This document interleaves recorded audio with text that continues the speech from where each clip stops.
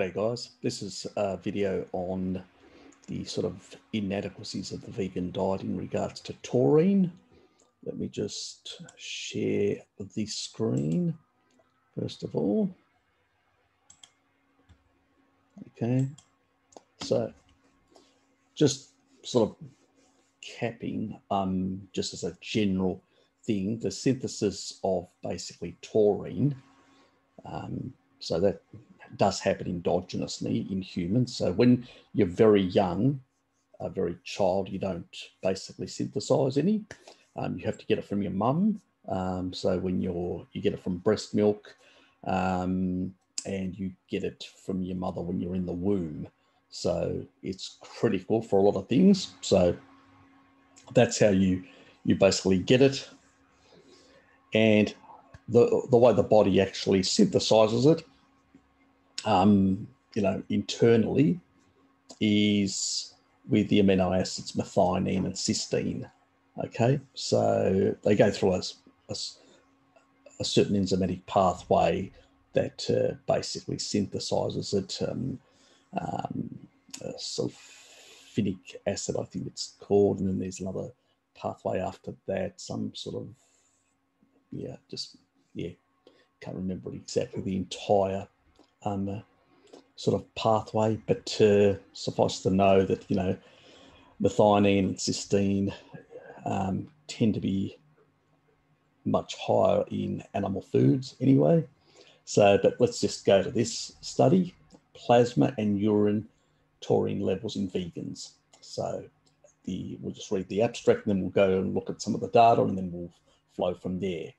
Plasma taurine levels and urine taurine excretion were measured in 12 strict vegetarian/vegan males who had maintained a vegan diet for 53 plus 26-month type thing. So more or less within a year period. And in 12 male non-vegetarian control subjects. I suspect those sort of males are probably on a standard diet, so we're not talking about here ketogenic or anything like that. Okay, let's move on. Plasma taurine levels were differed, so 45 against 58 millimoles. That doesn't surprise me.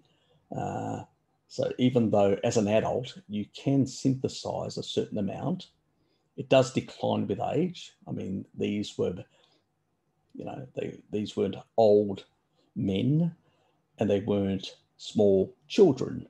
So they're at an age where they can biosynthesize a certain amount. And, so that I suspect if you're looking at elderly people or extremely young people, those differences would be even more magnified.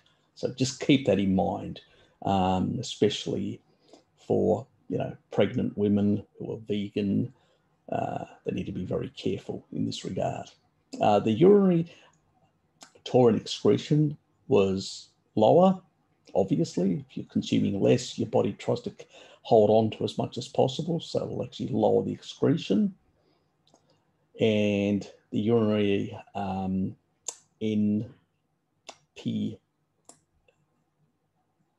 methylhistidine was barely detectable.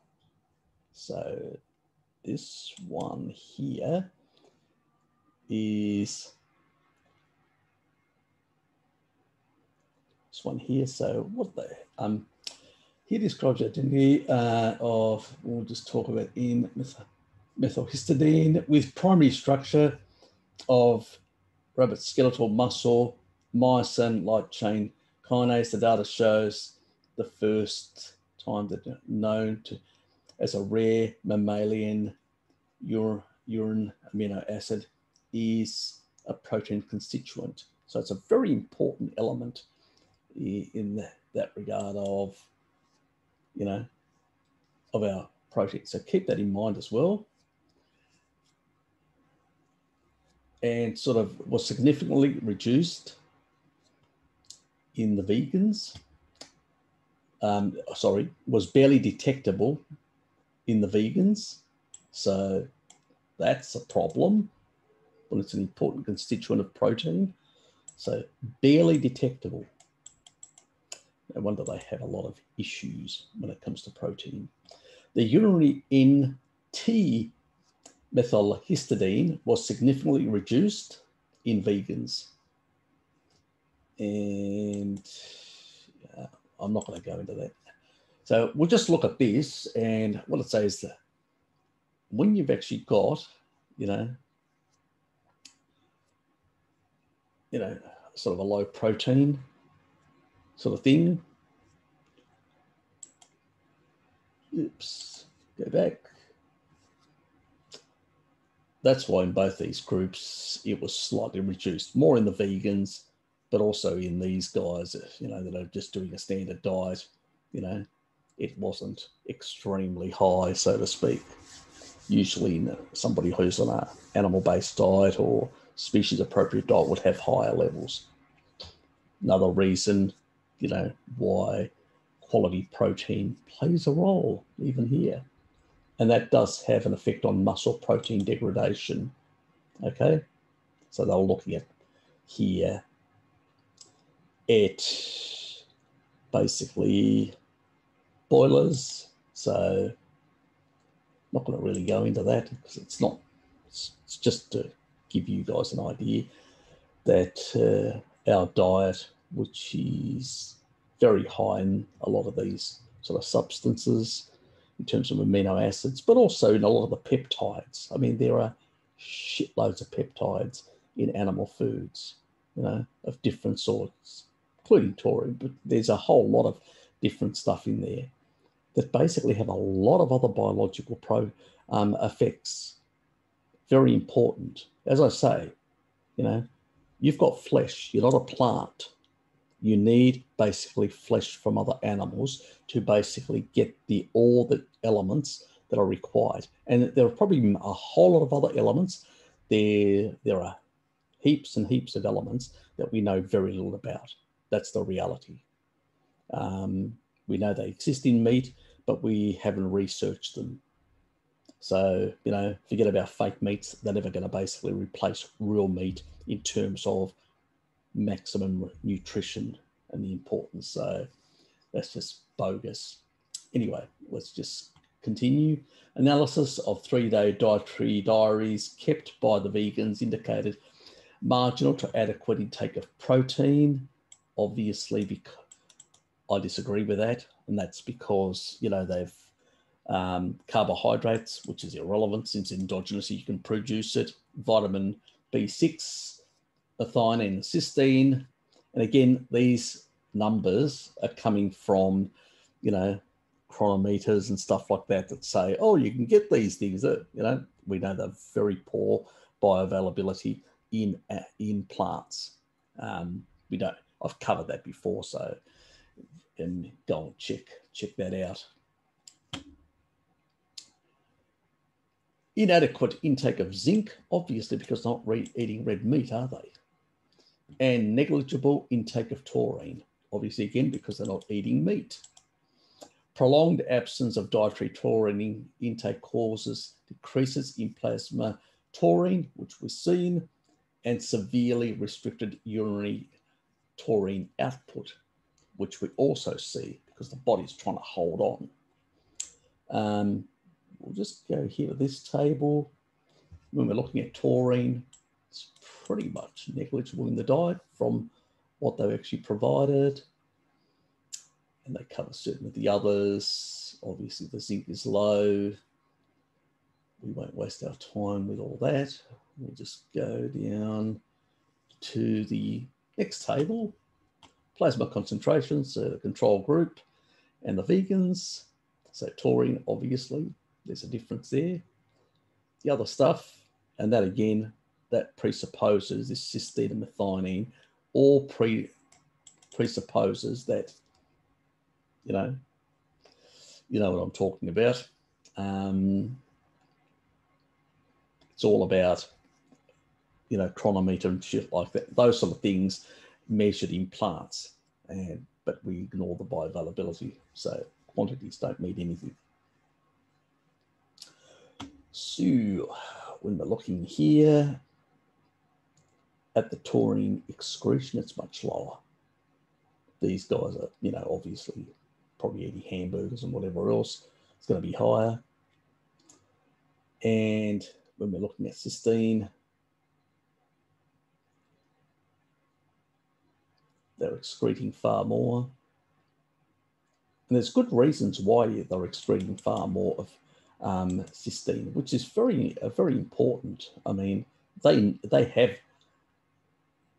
a diet which is much poorer in both methionine and cysteine, you know, and you know they are losing, in particular cysteine, which is another important, you know, in sulfur and methylation. And they're not, you know, and basically they are losing because they don't get enough methionine in their diet to basically support, you know, the methylation side of things. And I've talked about it in the previous video. So they're, on top of that, they're losing quite a bit of cysteine compared to, and that just shows that basically the imbalance in the amino acids. So in order to utilize them, you have to have a proper balance, so you'll lose more of certain things. So it doesn't surprise me in this regard whatsoever. You know, it's quite damn obvious what's happening. But when it comes to these things, people need to be really careful.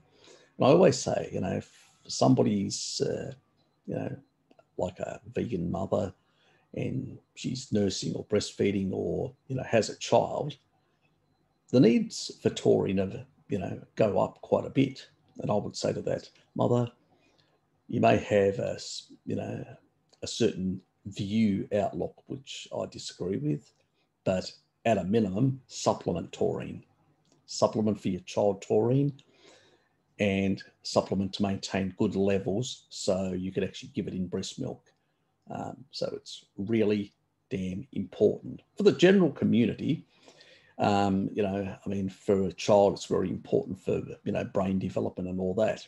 For older people, you know, as we decline, our taurine intake, you know, or biosynthesis declines, as I've talked about, especially after 65, it collapses, falls off the cliff. You know, for people that are on plant-based diets or whatever, it becomes even way more important to supplement. You know, we carnies can just eat more meat in that regard. It's very important for the blood pressure, you know, maintains healthy blood pressure. And I've talked about this before about the sort of fluids, the intra and extracellular fluids, the way it actually, the osmotic sort of effect that it has on maintaining a really good homeostasis, which means that it improves overall, you know, blood pressure regulation. So another important thing. Has an effect on controlling blood glucose. Now, obviously, it's not, you know, if you're guzzling down shitloads, it's not going to really help, but it does help a bit. It does act as an antioxidant as well, you know, so it can help with reducing oxidative stress. It's known that low taurine levels, people that have basically got like retinal or damage or, you know, fibrotic tissue around, even in their eyes, they tend to have lower taurine levels. So increasing your taurine levels are going to help there as well. You know, so it's very important in that regard. But my biggest concern is obviously the breastfeeding mothers and the, you know, young children.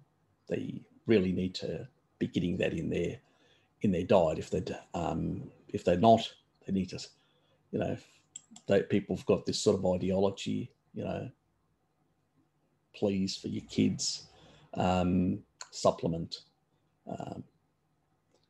Very important. It's a very important sulfur amino acid. It is, the requirements probably go up. Now, there's no studies, so I can't actually tell you what the requirements are for somebody on a vegan diet.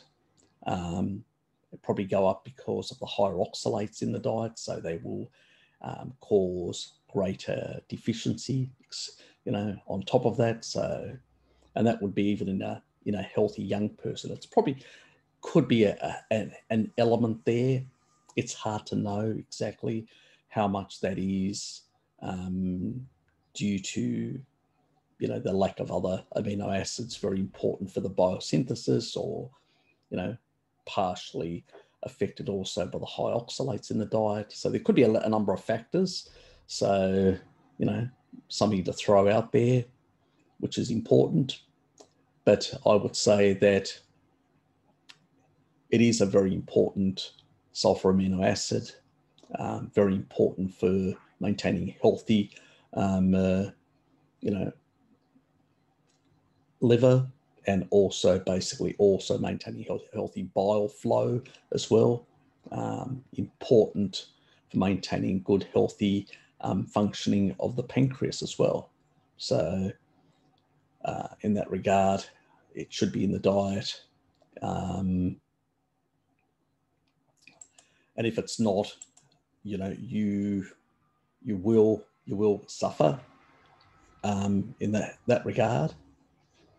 The other thing is that vegans also need to understand that in all mammals, when it comes to all mammals, the synthesis, this sort of synthesis of this pathway does happen in the pancreas.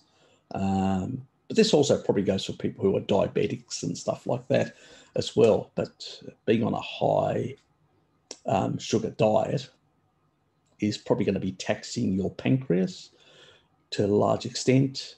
But this goes also for people who are diabetic, like engaging the Randall cycle, since synthesis does an important steps of taurine biosynthesis do happen in the pancreas. It's very important that people realise that they need to maintain a healthy pancreas. So, and also taurine, because it deals with better bile flow, better dealing with fibrotic tissue in both pancreas and other tissue.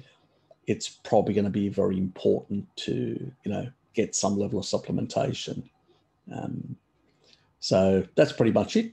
I'll leave it at that. See yous.